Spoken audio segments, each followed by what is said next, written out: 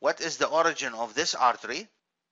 The artery here is the common carotid artery. It's located in the carotid triangle, a subdivision of the anterior triangle of the neck. And this artery is going to divide into external and internal carotid arteries. The artery here, the common carotid artery, is on the right side, and so it's a branch of the brachiocephalic trunk. The brachiocephalic trunk provides the right common carotid and right subclavian arteries, while if it was on the left side there, it will be a branch, the left common carotid will be a branch of the arch of the aorta, a direct branch of the arch of the aorta, because the arch of the aorta, usually it gives three branches. The first branch is the brachiocephalic, which provides the right common carotid and right subclavian, and then it gives the left common carotid and left subclavian arteries separately. Name the skull process to which this muscle is attached. The muscle here is the muscle of the neck that divides the neck into anterior and posterior triangles. It is the sternocleidomastoid muscle. You can see the origin of the muscle here. It's from the sternum clavicle, so it is sternocleido, and then it's attached to the mastoid process of the temporal bone. So hence the name sternocleidomastoid. Which muscle is causing this tenting up appearance of Gilliam-Michael's neck? The muscle is the platysma muscle. It's a wide, flat, subcutaneous muscle that extends from the fascia over pectoralis major and deltoid and extends upwards and medially to reach the inferior border of the mandible and the skin of the lower face. It tenses the skin of the neck, draws the corners of the mouth inferiorly, and may also assist in depressing the mandible during violent, deep inspiration. Men commonly use this muscle during tightening their collar button or during shaving. The muscle, as a muscle of facial expression, is supplied by the facial nerve, and to be specific, it is the cervical branch of the facial nerve. Identify the bones A, B, and C. What do they collectively form? A is the maxilla, and this process is called the zygomatic process of the maxilla. B is the zygomatic bone, so this is the zygomatic process of the maxillary bone. B is the maxillary bone itself, and C is another zygomatic process but belongs to the temporal bone. And so the three of them together, they will form the zygomatic arch. Which muscle is responsible for the appearance of these wrinkle lines? These lines that form in the lateral canthal region are called crow's feet, and they are caused by contraction of orbicularis oculi muscle. The orbicularis oculi muscle is the sphincter mechanism that is located around the orbit and consists of concentric loops of muscle fibers that surround the orbit and are also located in the eyelid. The palpebral part closes the eyes gently, as in sleep or blinking, while the orbital part lowers the eyebrows to shade the eye from bright light. Both parts act together. They close the eye forcibly, as during a dust storm. Identify the process A, which dural fold is attached to it. Now this is a view of the sphenoid bone separated from the other bones. The sphenoid means wedge-shaped, so this bone is wedged between other bones, and it has a complicated shape and form and multiple processes and surfaces. It looks like a butterfly. Here, this is the body of the sphenoid, and it has two pairs of wings. So this is the lesser wing of the sphenoid, and here's the greater wing of the sphenoid. Now, process A is located at the posterior end of the lesser wing of the sphenoid, and it's called the anterior clinoid process.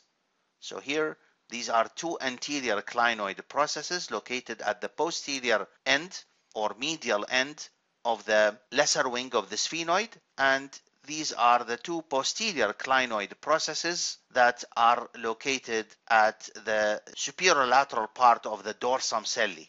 To these clinoid processes, whether anterior or posterior, is attached a piece of dura mater that looks like a diaphragm. So it's like a diaphragm of the sella torsica, hence it's called the diaphragma sellae, and it is perforated by the stalk of the pituitary gland. Foramen B is a foramen within the sphenoid bone. It's oval in shape, hence the name foramen ovale. And this foramen transmits the mandibular nerve and the lesser petrosal nerve on their way to the infratemporal fossa. The lesser petrosal nerve is the nerve that carries the parasympathetic fibers, which originated in the glossopharyngeal nerve. It carries them from the tympanic plexus to the otic ganglion, which is located in the infratemporal fossa. So the answer for B is that it's foramen ovale, and the parasympathetic nerve fibers are those that are located in the lesser petrosal nerve and not in the mandibular nerve, because the mandibular nerve carries motor and sensory fibers, somatic, motor, and sensory fibers. Which of the sinuses 1 to 4 does not open into the middle nasal meatus? First of all, we have to identify the sinuses, the 4 pairs of paranasal sinuses. So 1 is the frontal sinus. It is located within the frontal bone and extends into the roof of the orbit. 2 are the ethmoid air cells, which are located between the nose and the orbit, and you can see them here as well. 3 is the maxillary sinus. You can see it in the lateral view and the frontal view as well. And 4 is the other sinus, which is located in the body of the sphenoid. Here is the body of the sphenoid shown in the lateral view. You can see the sella turcica here above it, and these are the posterior and anterior clinoid processes, which are connected by the diaphragma sellae. Now, which of these sinuses does not open into the middle nasal meatus?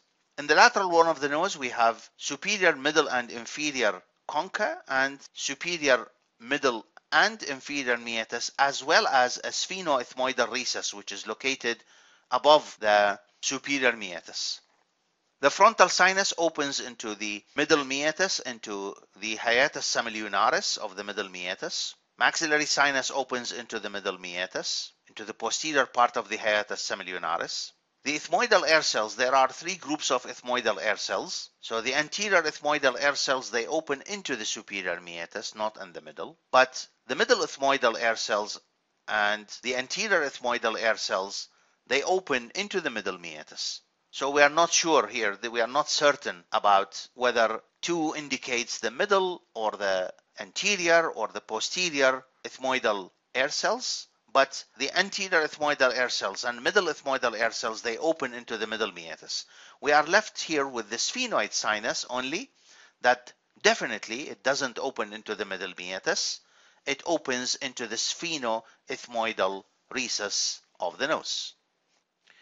Which nerve is surgically exposed in this procedure?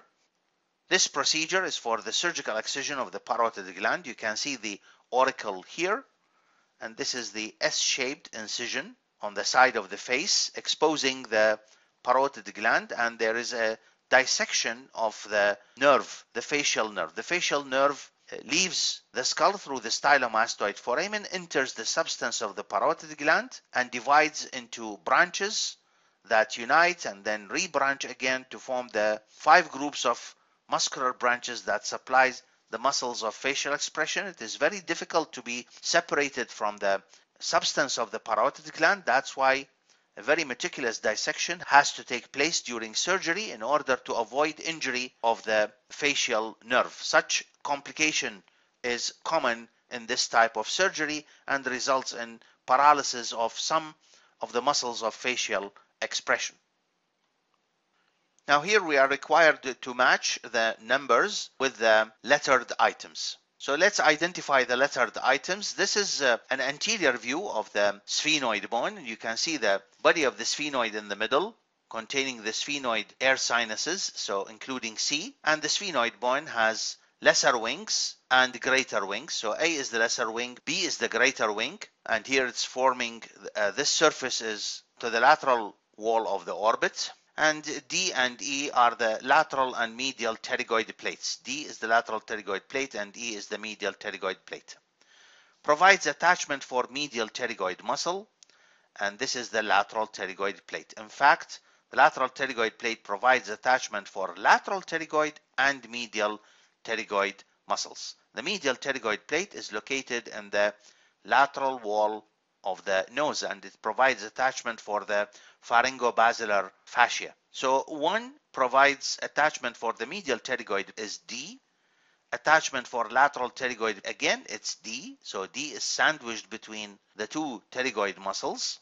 Is located in the lateral wall of the nose. That's E, medial pterygoid plate. Is located in the lateral wall of the orbit. That is B, the greater wing of the sphenoid. Forms part of the floor of the anterior cranial fossa. And this is A. Actually, it is the posterior boundary of the anterior cranial fossa. This is the lesser wing of the sphenoid. Forms part of the floor of the middle cranial fossa. This is C, the body of the sphenoid bone, which its upper part forms the sella turcica, pituitary fossa, and this is the central part of the middle cranial fossa.